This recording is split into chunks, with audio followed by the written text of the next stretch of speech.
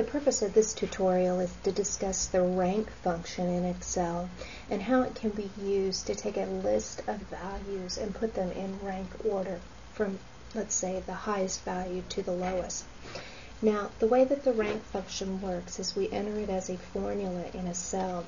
I have a worksheet set up here where I have a grade book for my students in a particular class, and I've calculated what is the total points that they've earned in the class, and then calculated the percentage of possible points by taking each student's total points and dividing it by the possible points that were available in the class. I've used that to come up with a letter grade, but next I want to rank all of those so I can see which student has the highest grade, which one has the next highest, etc. So I'm going to click in my cell H2 here, and I'm going to type the command equal rank parenthesis.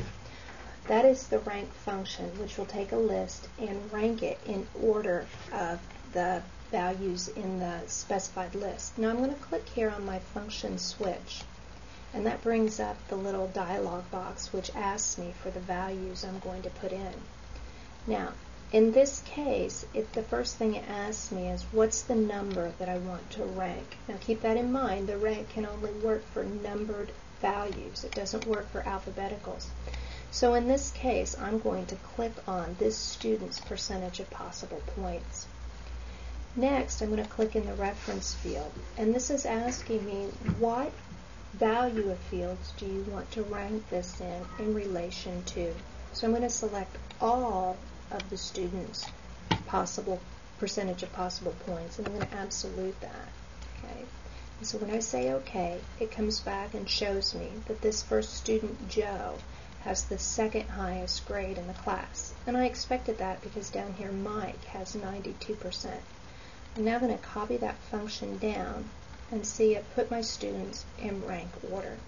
If I want to sort on that now, I simply go up to my Home tab and click on the sort and sort smallest to largest, so I put first in first place. And now my students are in rank order. I have them listed with their rank and their letter grade.